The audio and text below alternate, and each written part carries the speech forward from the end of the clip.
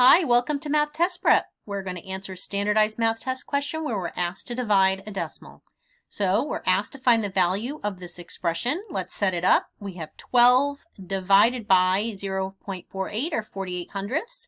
So in order to do this, we need to recognize the decimal point is here after the 2. And we are going to move this decimal point 2 spaces to create a whole number here, which means we need to do the same to this value. So we'll take away our work and add in 2 zeros, extend, and bring up our decimal point, and we're ready to go. So 48 does not go into 12, so we're going to do 120. So 48 goes into 120 2 times. 2 times 48 is 96.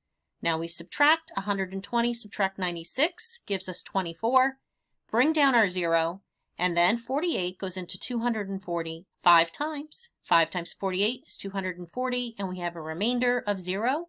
So our answer is B, 25.